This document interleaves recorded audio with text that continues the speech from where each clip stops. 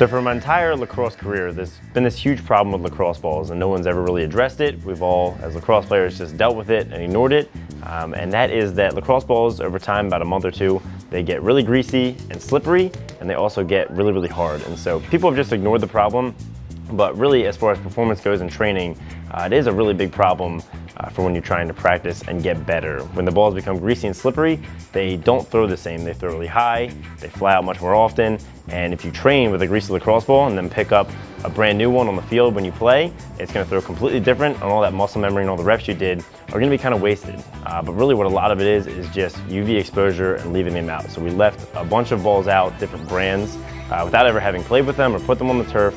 Within a matter of a week or two, they became extremely greasy just from getting sun exposure and being rained on. So knowing this was a huge problem, something we've all as lacrosse players dealt with, we really at East Coast Dives wanted to come up with a solution, a new lacrosse ball that wouldn't get greasy and wouldn't get hard. So we started with the material selection, and we started by testing what makes lacrosse balls greasy, and that could kind of lead us into doing research development and testing new materials to find a new material and a new manufacturing process that would create a ball that would last a lot longer.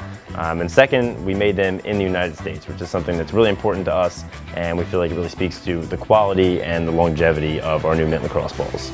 The main difference between our mint lacrosse ball and all the other lacrosse balls on the market is the other ones are made with what's called vulcanized rubber, and then they have additives to make the ball softer so that they meet the specs that they have to for NOC and all the college specs.